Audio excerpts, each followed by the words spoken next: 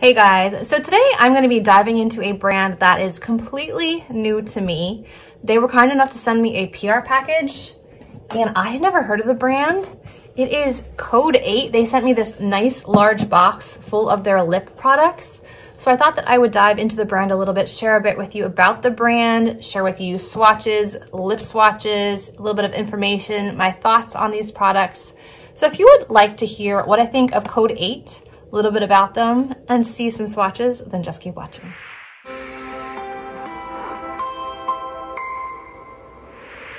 So what I have discovered from doing my research about the brand is that they are a London-based beauty brand started by two women, and they have like an 8-principle code that they kind of operate by, which I think is really interesting. I guess that's where they got the name Code 8.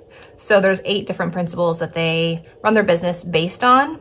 So I'm going to share them with you real quick and then we'll dive into the makeup. Own your time. Invest in high performing assets. So I guess that means they use good quality ingredients. Be color smart. They did say on their website that they don't target one particular age or skin color, that they want their products to be accessible and flattering for everyone. Embrace the real you, which is nice because a lot of times people use makeup to kind of mask something they're insecure about, but kind of embracing the features you like is important. I feel like in makeup, too many people just want to cover everything and pretend. I have blue bags under my eyes. I've tried to cover them for years. I've come to terms with the fact that it's never going to go away. Be confident. Only your best face forward. They believe it's time to ease up on preconceived beauty ideas and enable you to look your best natural self, which is nice. Maximize your potential. Get inspired with our effortless edits. It says for every palette or lip color you buy, they have an edited selection of fine color pairings. So that's nice to know. So those are the kind of 8 principles, why they are called Code 8. So now let's jump into the makeup. Okay, so diving into the box. This is what the packaging looks like. Very luxe. It's like a matte black with matte gold writing and detailing on it. So we will sort these and open them up and give them a try. Okay, so the first product we'll start off with is the Matte Velour Contouring Longwear Lipstick. Now it says that this is matte but never flat, a lipstick with an extremely comfortable texture, delivering vibrant matte color with a modern velvety finish. Its buildable formula allows for precision and control in application to achieve defined lips in either a long-wearing tint or intense velvety matte finish in full color effect. Due to the balanced mix of waxes, the formula has been created to enhance the volume of the lips and glide on with high spreadability to achieve the perfect lip contour. Okay, it reminds me of like the Estee Lauder lipstick packaging. Magnetic closure, very nice. This one is the shade Lima. Ooh, it's a really pretty dusty rose. Slight vanilla scent to it. That's really pretty. Beautiful dusty rose color right there. So let's try this one on.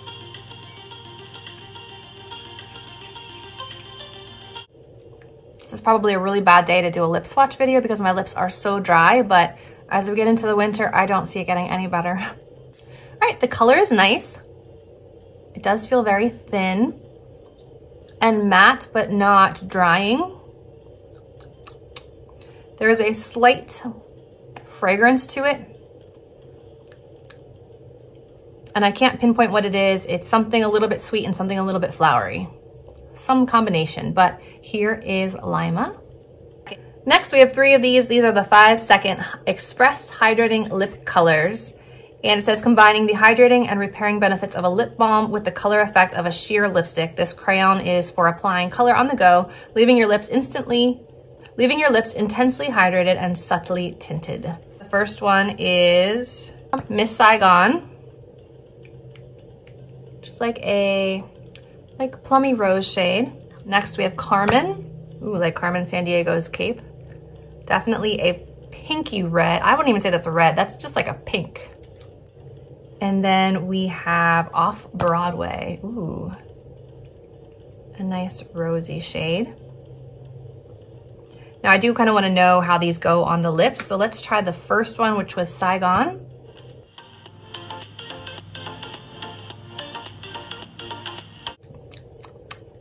This one has like a little bit more of an intense scent flavor to it. I wonder if this is berry. I don't care for the fragrance. I don't like fragranced lip products unless it's mint or vanilla. That's pretty much all I can handle on the lips. I don't like floral. I don't like fruity. But I do like the shine of this. It's very comfortable. It's much more forgiving on my chapped lips than the lipstick was. So this one definitely has more hydration, more slip, more shine to it. So I'd say of the two, I prefer the formula of this one, but the less scented option of the lipstick. Next up, we have 3 of these. These are the Color Brilliance Sculpting Lipsticks. And it says, rediscover the elegance of the classic bright lipstick in an extremely smooth and comfortable texture that melts into the lips, leaving them enveloped in shiny, rich, radiant color with a pleasant, creamy feeling. Thanks to a blend of esters and waxes, you can sculpt your lips with a long-lasting and uniform film of color that will help minimize color migration into the skin's micro wrinkles. Thanks. So the first shade I have for this one is Spioggia Rosa, and they look kind of like a balm packaging. Definitely more sheer like a balm. Again, luxe magnetic packaging. Next up, Wanderlust. That looks like a nice peachy nude shade.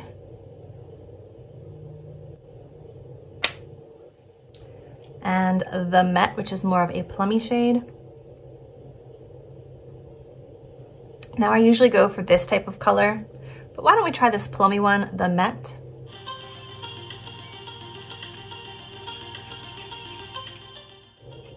Okay, well, I don't love the color. It's just not my particular color. This is shinier than this product, much shinier than this product. This one just has that vanilla scent. It doesn't have the like berry scent that the second product had, the 5-second lip product had. So I like the scent of this one better. And I like the shine of this one. I just don't particularly like this color. So let me try one more and see if it's a better fit.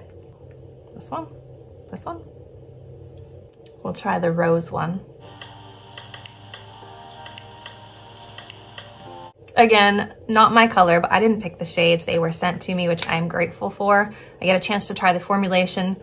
I think I like the formula of this one the best so far. I just don't particularly like any of these shades. They're just not my cup of tea. I go for like nudes or reds. And that's pretty much it. I generally don't veer into the coral or pink or cool pink very often. But here are the shades of this product. And these are the Color Brilliance lipsticks, which feel more like a tinted balm. And then finally, we have a handful of these. These are the Glaze or Glaze Longwear Lip Lacquer. These are formulated with intensely rich color. Glaze is a buildable effort liquid lip lacquer that colors, protects, and keeps lips soft and moisturized. With a precision applicator and one quick sweep, Glaze delivers a highly pigmented semi-glossy film that melts into the lips in perfect adhesion while leaving them hydrated. There's some fun words in here. The result is a 3-dimensional, smudge-free, and well-defined lip that shines with bold, sophisticated hues.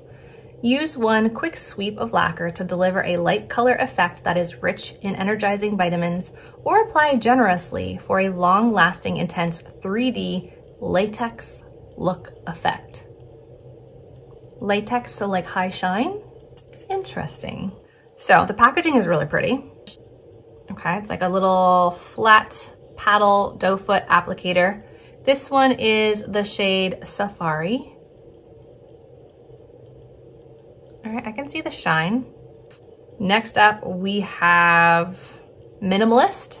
They're printed very small on the bottom. It's quite hard to read. Ooh, now that's my cup of tea right there. But you can see it's very thick. I think this next one says Pisco, but I'm not really sure. It's very small. I will link all of the shade names and links down below. This one's definitely a purple, not up my alley, but I feel like my daughter would look beautiful in that with her dark brown skin. Red. This one is Gala. This is so thick. That's like a blood red, like a deep, deep, deep red. Not a cherry red, not strawberry. That is like dark red. And then the last one that I have to share with you is in a Midnight in London, which looks like a brownish purple. Ooh, blackened purple. Also not my shade. So we will try Minimalist and see what we think.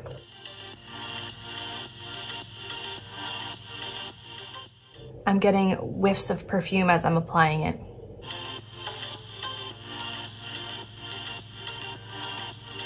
The color is still not perfect for me. I feel like I need a little bit more like cool brown undertones to this for it to be like my perfect shade, but I wonder if it dries down. It says long wear lip lacquer, so perhaps not. It says a latex-like look.